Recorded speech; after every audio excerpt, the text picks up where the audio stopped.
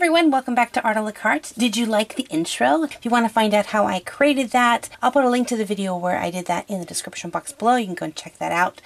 But today's video is a special video. It's dedicated to my friend Megan, is by far April the Giraffe's biggest fan. She loves April the Giraffe so much. Now, for those of you who don't know who April the Giraffe is, in New York State there is a zoo and they have a giraffe named April. They actually have two giraffes, April and Oliver, and April and Oliver are expecting a baby calf anytime now. And so, like a week now, they've been streaming live footage of April's pen. So I decided in honor of April the Giraffe, I would teach you guys how to draw a giraffe and some fun and cool tips. So the first thing I did in the beginning of this video, as you notice, I drew a really large rectangle shape, and this is going to kind of help me to get my proportions in correctly. Now my square was roughly 3.5 inches by 6.5 inches, but you guys could make it larger or smaller depending. Now about halfway between the top and the bottom is where you're going to put the main body mass, which you'll notice I use kind of this rounded triangular shape.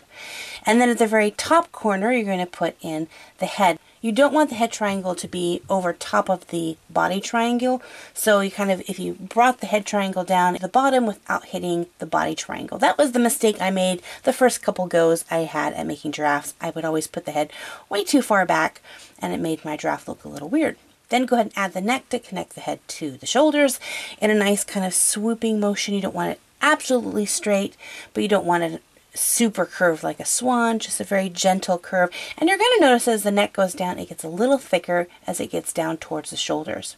Now, as I do with almost all of my drawings, for the legs, I'm going to use just basic lines to kind of block out the shapes and give them their nice knobby knees and all of that. I really highly recommend, if you haven't drawn a lot of drafts before, to use reference photos. There's tons of them out there. Or you can watch April live streaming as she walks around her pen. Focusing a little detail on the actual face, they have kind of a little knobby forehead, comes down to a nice sloping thin muzzle shape with a knobby little chin, and then they have these great lips that are really perfect for reaching up into trees and grabbing any kind of leaves or fruit. They have these amazing long tongues, which are totally cool.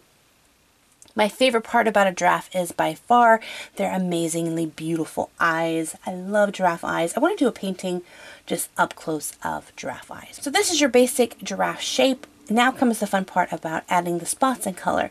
For me, I like to add the base color in first before I begin to add in my spots. That way I'm not trying to paint the in-between, not trying to get that base color in between the lines of the spots. So I'm going to put down just a nice bright colored yellow between them all. Giraffes generally have a much lighter tone in their color, but that's kind of what makes drawing and painting giraffes really fun, is to kind of get creative on their spots. I've done rainbow giraffes before, and so this one I'm going to have a bright yellow popping out underneath, and then because you guys know, especially if you watched one of my previous streams, I love metallic paints, so I'm going to use some metallic gold paint to paint in the spots, which is going to be fun because if you're looking at it where it's not shiny, it's this nice deep kind of copperish gold color, and then as you maneuver the paper, then they're just really going to start shining and sparkling. It makes for an interesting piece. Now, as far as the spots go, they don't have a distinct pattern. Like, I mean, they're kind of just blotchy, like glass that's broken, and you kind of see where all the pieces could kind of fit together, but they're, you know, they've been broken. So that's how I determined where I wanted to put the spots for my giraffe. Or up towards the face, I noticed that the spots tend to get a little bit smaller, but each giraffe is a little bit different. So just have fun with that, be creative. Now to make this piece pop just a little bit more, I went and pulled out my, more metallic paints. This time was kind of this really cool aqua shiny color. It's turquoise. I thought it would have a special name, but it's called turquoise. And I decided to add in the turquoise in the background. I was going to do originally just a black background. I decided, well, hey, if a little bit of metallic paint is cool, then a lot of metallic paint is even more cool. So there we go. After that, just added a few more finishing details with my colored pencils to add a little bit of shadow and highlights to the giraffe, and voila, my finished giraffe picture. I hope you enjoyed this tutorial. If you do decide to draw some giraffes of your own, would love to see some pictures of them. So make sure to post them to my Facebook page or tag me in your Instagram photos, and I'll leave all my social media links in the description box below as well.